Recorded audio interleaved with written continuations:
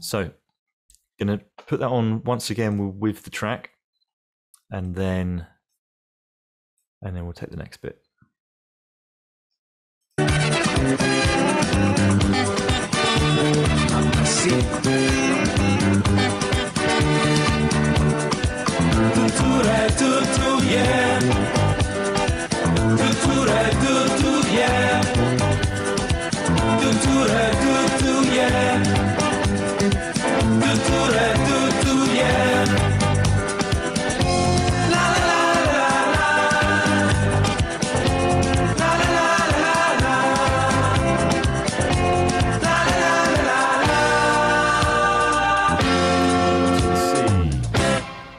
Here we go. 1, 2, 3, 4.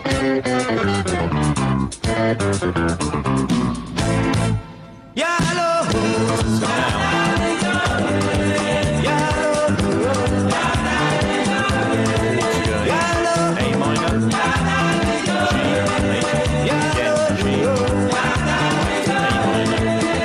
Basically quite funky.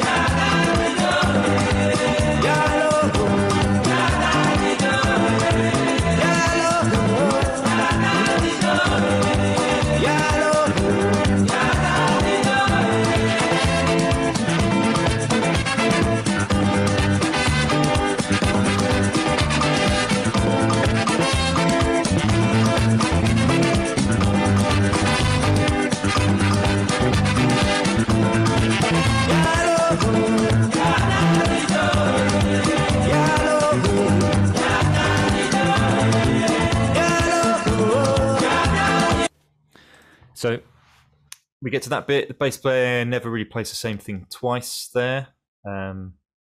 So that means we don't need to learn it note for note. We just got to learn the essence of it and the groove, and then we kind of make it our own. So it's like it's slightly different to what we was doing before on A minor. I'm just going to put it on again, actually.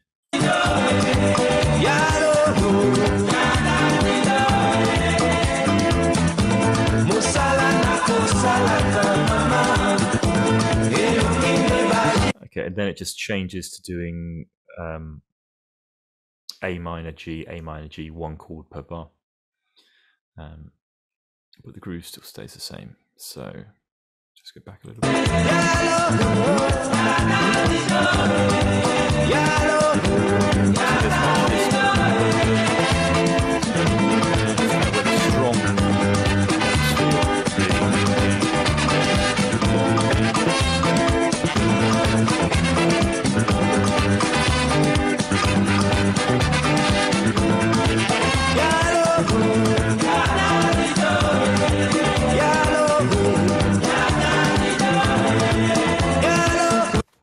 So it's very much this ba-dim bim bim bum bum bim bim bim bum bum ba-dim bim bim bum bum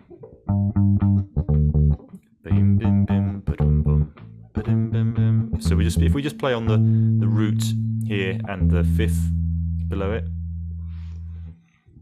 we're going to go A, G, and then G again. Dun dun dun dun dun dun dun dun dun dun dun dun dun dun dun dun dun dun dun dun. And then we got to make it just add a little bit more sort of flavour to it. So we could start by just taking, not really drastically changing the rhythm, but just changing a few of those notes. So instead of, we could do just the A, C, A, dun, dun, and then same thing on the G with the root and the third.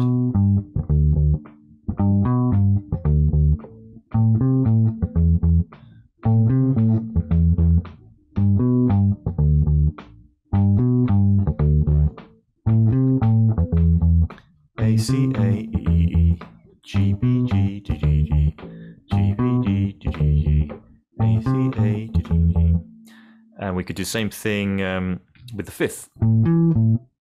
A, D, E, that high E. Do, do, do.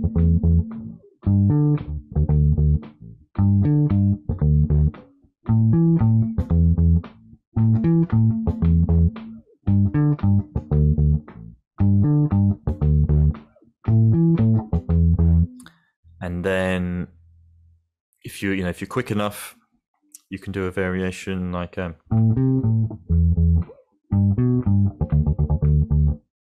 think I heard one of those. It's something like that. So instead of do do do do do do do do do do do, something like that.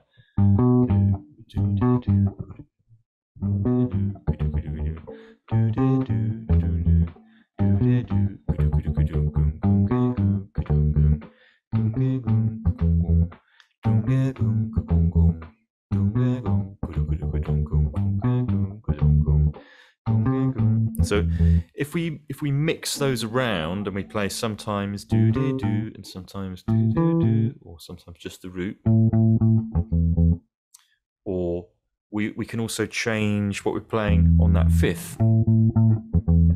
Instead of dee dee dee da dun dun, let's go dee dee dee da dun dee. Play the ding ding ding da dun ding. So we'll play that fifth below and the fifth above. Do that with me. Ding ding ding da dun ding. And let's take it down to the G.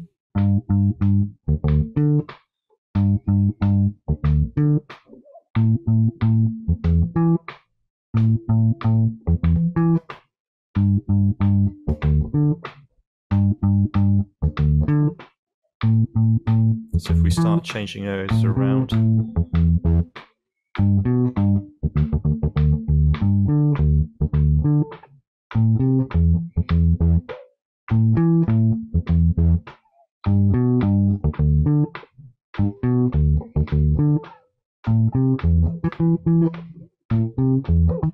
I can do some of those variations, and I'm like, they don't all work. So then you think, okay, how can I change it so it does work?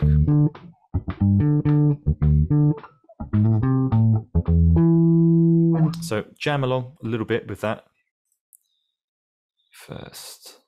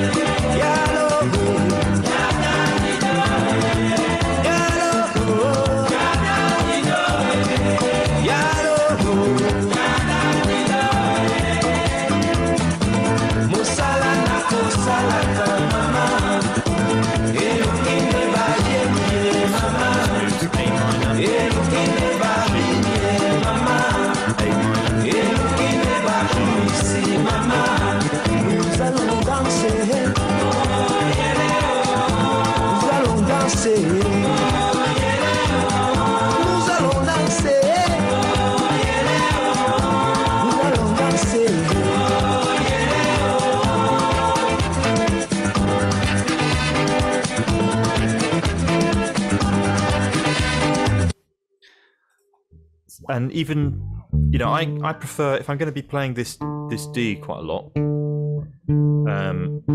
I prefer the tone on my bass, it's slightly more resonant here. So if I'm not going to be using any of these lower notes in the bass line, then I might be saying, okay, let's center it around here. And I could go.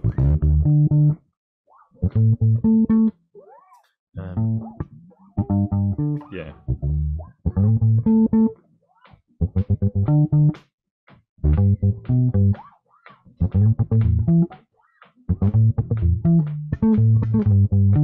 Because then we've then got access to these two notes. We've got the octave of those two root notes.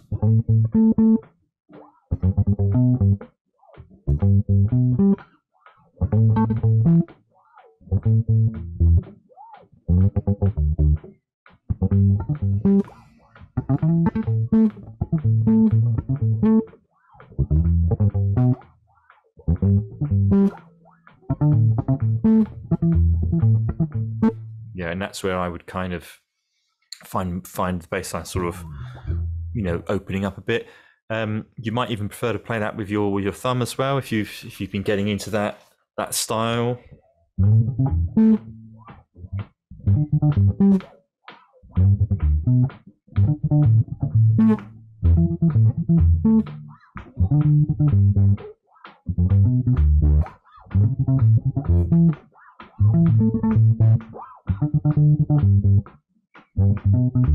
Gives a slightly different tone. Cool. I'll put it on a bit more. Just have another little jam with that, because that's where sometimes when you're just playing along with it, you get into a sort of natural thing, and then you start experimenting, and little bits come out, and you might try and put in a little melodic line. Let's think.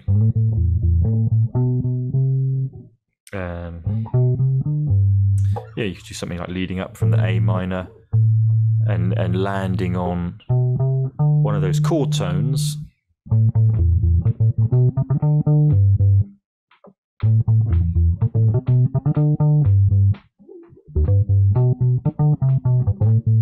Something like that, Little line, here we go.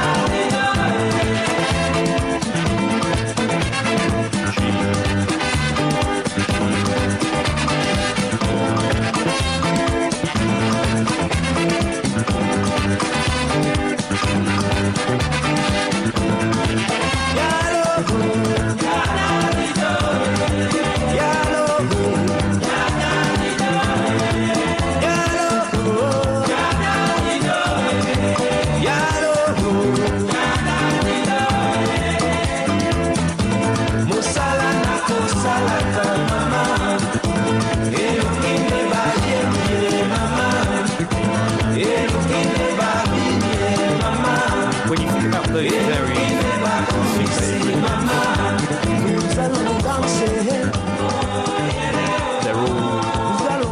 they're all 16th notes, so they're all going to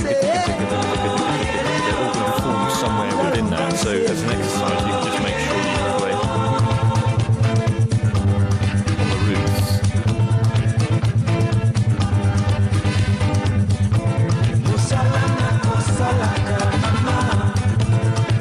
That's the speed you'll need to have your right hand working in.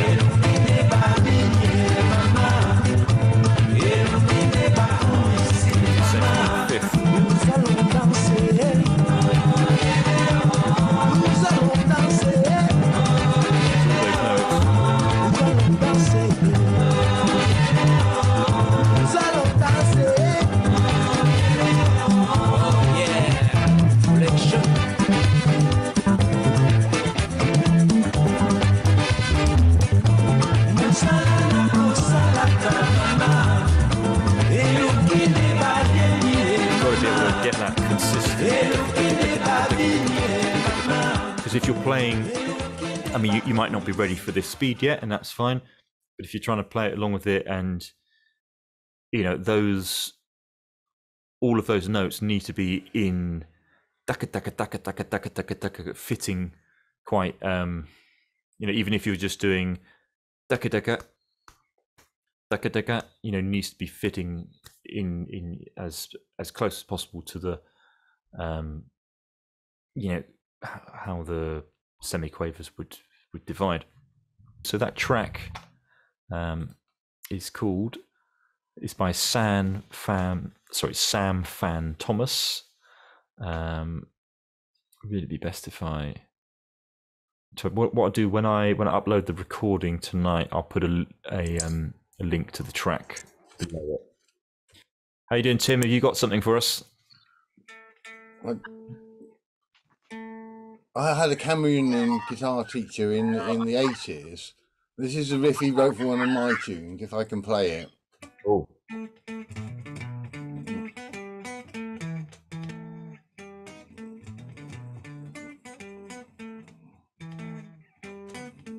For what it's worth, I can't play it very well at the moment, and on the guitar either. But oh, nice. What's that one called?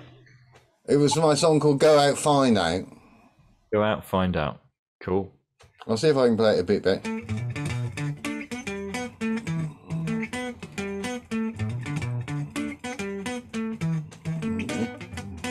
So if I fluffed the notes at the end, sorry, I got the groove a bit better that time. Oh, yeah. I guess just if you can find a Makossa backing track beat, sometimes it just smooths everything out. When you from what you were saying earlier about the Congolese tend to have the clave on the snare a lot, whereas the Cameroonians, other instruments will be doing the clave, like hi-hat or the cowbell or something. Stuff like that. Yeah, which means there's a lot more space on the snare, and I guess space for that groove and space for that funk. How are you doing, Helmut? Were you going to show us something there? I saw your microphone. No. But I think this Makossa or some other styles from Cameroon are a little bit easier to consume for Western ears. So it's a little bit more like pop music or international. Also, there are some Cameroon musicians that make an international career, and I think. Yeah, it's like when you listen to, like, there are a few, obviously, Salif Keita from Mali. He's had a pretty long career, and you can listen to albums he's done in the 80s, and you can hear, oh, that's an album from the 80s, because it's got those 80s pop production sounds and things in it. When you listen to Congolese music from the 70s or the 80s, you might tell the difference in decade if you know particularly the Congolese sound at that time, but it's like there's not a lot of external production influences, like the Cameroonian stuff that would have been recorded in Paris would have had a slight sort of feel, and there would have been probably producers who were French producers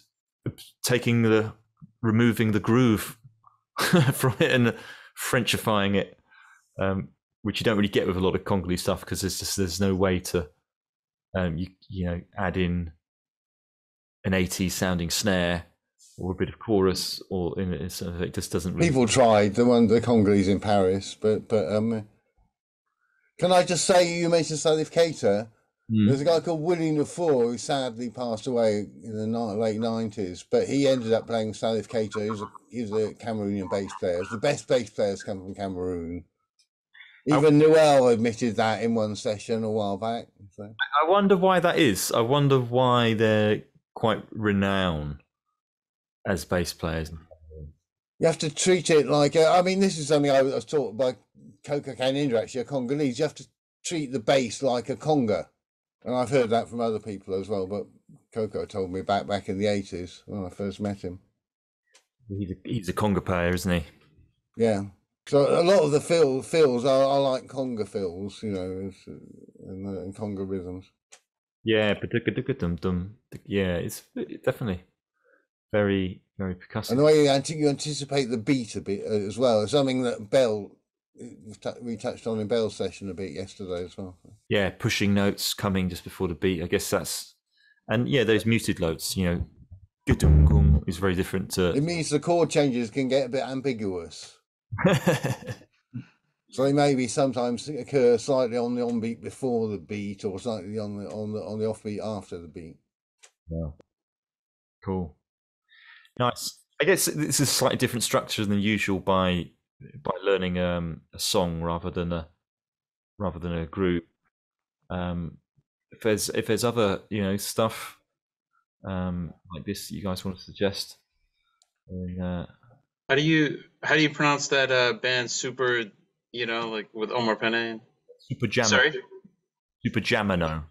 Anything by them, like from the 70s, is just out of this world amazing. The stuff on Senegalese cassette, yes. Yeah. It's all online now, but it's just out of this world. Quite it's a lot so on good. YouTube. Yeah, I've got some tapes. The tapes that used to come over from Dakar, I remember in the early 80s. Wow. They got a French record contract in the mid 80s, and interesting. Somebody tried to overproduce them for the rock market, and it got a bit messy. But But that stuff is, I mean, I would be happy to learn some of that. That's really remarkable stuff, you know. Cool. So choose a tune. Choose one. Okay, I will. Yeah. Email me. Okay, great. We can do that next week. Yeah, cool. Thanks, Ed. No worries. You did amazing work, well, Ed, getting that down. I've tried before to work that tune out and given up, you know. So Good. I'll go back and try and work out the guitar parts again now. Yeah, I guess first thing you just got to make sure you're in tune with it. Otherwise, Yeah. Right. Because it's never going to quite.